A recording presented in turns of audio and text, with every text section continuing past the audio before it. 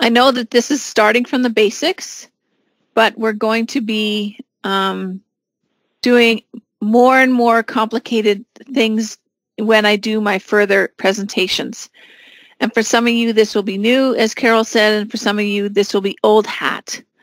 And what we're trying to do is ensure that every ICP has a chance to be at a standardized level of understanding of surveillance so that they're not feeling like they don't have the support they need. So we're going to start from the basics. So surveillance is the ongoing systematic collection and analysis and interpretation of health-related data essential to the planning, implementation, and evaluation of IPC practice, closely integrated with the timely dissemination of this information to those who are responsible for infection control. So not only is it collecting, it's analyzing, interpreting, and then giving back information to people who need it. So why do we conduct surveillance?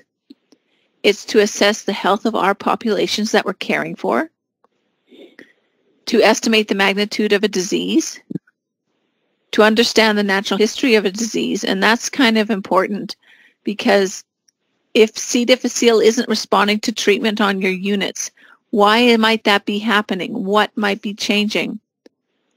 And this actually occurred in Quebec a number of years back, probably about 10 years by now, where a different variant of C. difficile came through and none of the previous treatments were working and they had huge outbreaks going on. Speaking of outbreaks, surveillance is necessary to detect outbreaks, to document the distribution and spread of disease within a unit or whole facility, to hypothesize about what might be happening that causes this disease, to evaluate how your control strategies are working, and as I said, to monitor for changes in disease characteristics.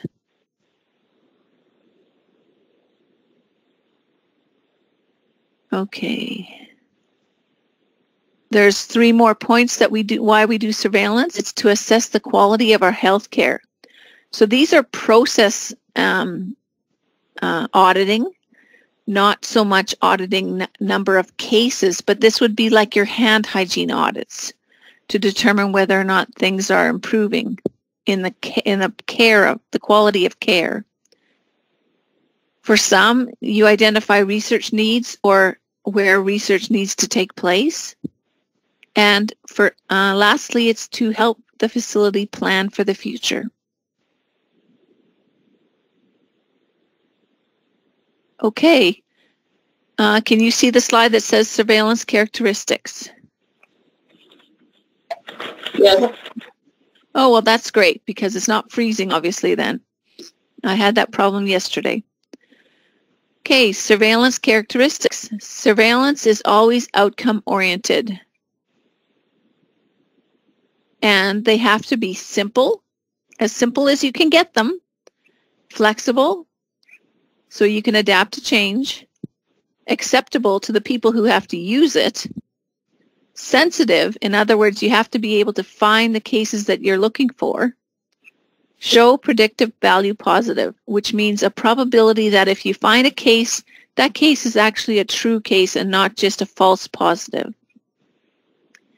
They have to be representative. So if you do surveillance and you're only taking a sample of your population, it has to represent your whole population. And that's often what hand hygiene auditing is about.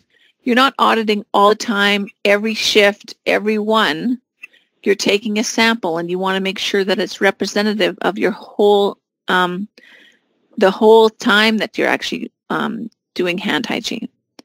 And it has to be timely. In other words, if you do it, you have to give back information to those who need it in a timely way. Otherwise, you're not actually assisting with anything.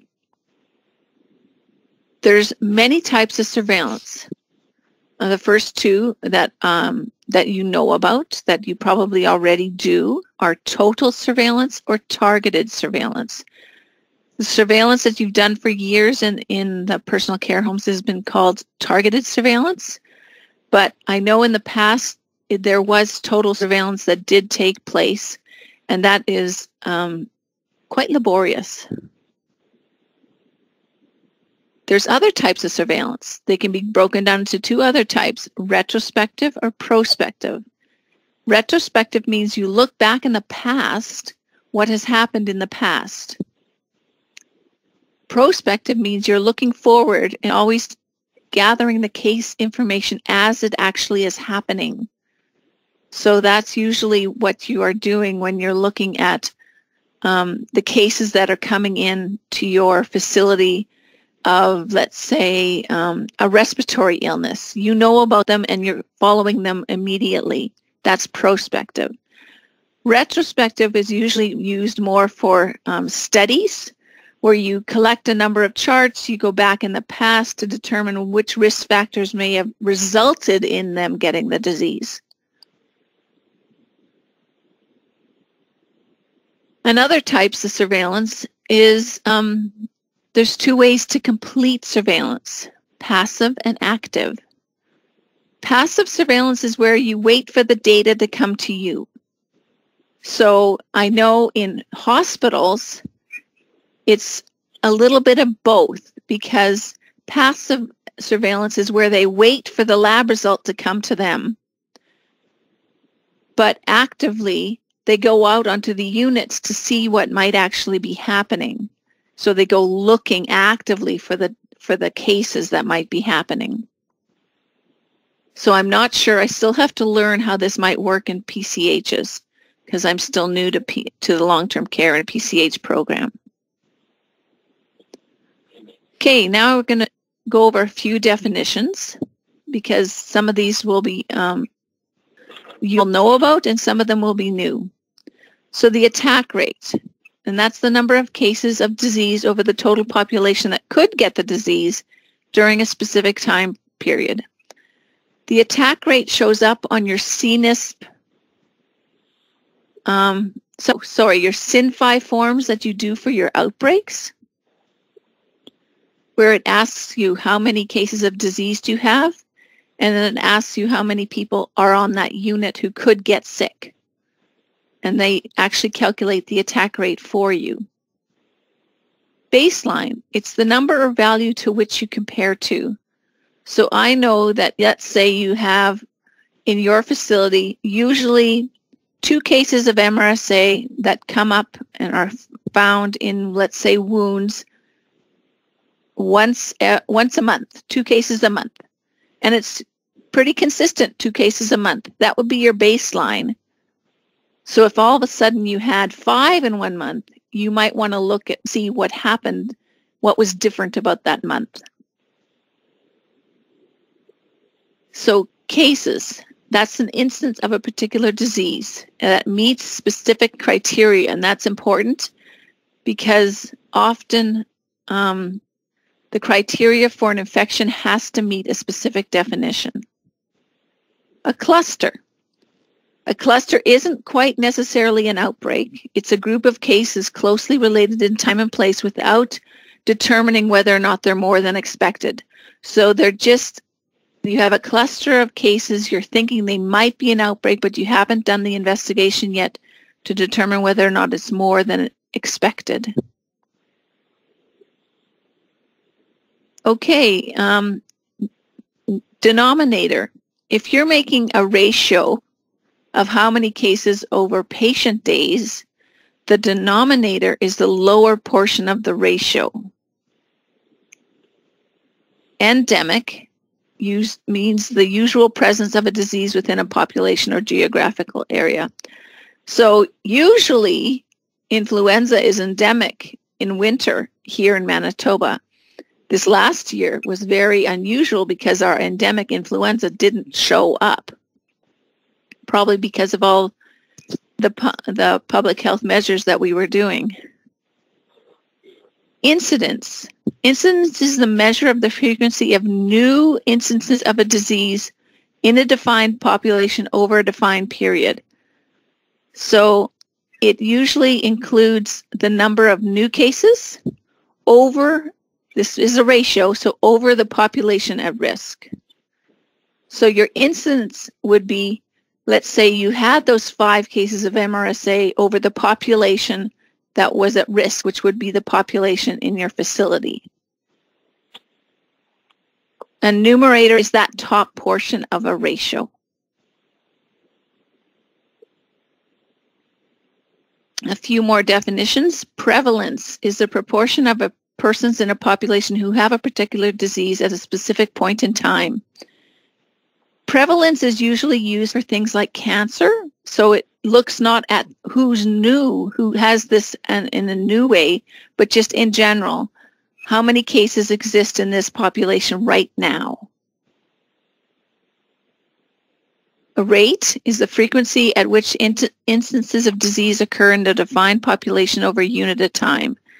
And that's what you usually need to do on a regular basis, is determine your rate of disease in your population so that you can compare. You can't compare very well between your facility and maybe another facility unless you convert them to rates. The reason for that is, let's say you're trying to compare a facility that has 150 beds to a facility that has 500 beds. If you just count cases, you're comparing apples and oranges. You're not comparing apples and apples. If you convert them both to rates, then you can compare. Sensitivity is the ability of a test to find true cases. And specificity is the ability of a test to exclude people who are not positive. So in other words, to exclude the negatives. And lastly, validity is the degree to which a test actually measures what it's supposed to measure. My last two slides are going to talk about calculating a rate, because this is what will be expected in the future as we talk more about how to do surveillance. So first, we're just going to talk about how to calculate the rate. There are, let's say, 4 cases in your facility of C. difficile in 1 month, and there were 35 admissions during this time frame. I know that you guys have fewer admissions per month, and I took a guess at, let's say, 35. So this equals a rate of 114.3 cases per 1,000 patient admissions. And I put the math underneath it to show you how I got to that number. You put the 4, which is the number of cases, over the 35, which is the number of admissions, and you times it by 1,000, because otherwise the number will be too small and you can't compare it easily. And it equals 114.3 cases per 1,000 patient admissions. We have something that we compare to in acute care that's a national benchmark. There are no national benchmarks for long-term care yet, but I know that that is something that is under discussion at the national level, that maybe there should be more surveillance that's shared amongst provinces. So this is just something to keep in the back of your mind, that hopefully someday there will be national benchmarks to compare to. But that being said, patient admissions is not the best way to compare long-term care rates, because there's so few admissions. And they can go dramatically up and down each month, depending on your patient population. So this is the best way to calculate a rate, and it's using patient days. And I know that your surveillance has been using patient days for quite some time. So let's say there's that same 4 cases of C. difficile in 1 month, and you had, let's say, 650 patient days during this time frame. So you had a really small personal care home. This would equal to 61.5 cases per 10,000 patient days. There we go. Because you put the 4 over top of the 650 times 10,000, and that equals 61.5 cases per 10,000 patient days. I know in the past you've been comparing it to 1,000 patient days, but the national standard way of comparing is actually using 10,000 patient days. So you times it by 10,000. There probably will be some changes to the way you do surveillance in the next while as the program standardizes and we do things more similar between acute care and long-term care. And so the way you do surveillance and the spreadsheets that you have to work on might be changing in the future. And then the formulas that will be embedded in that will take into account the 10,000 patient days. And that's all I have to say today.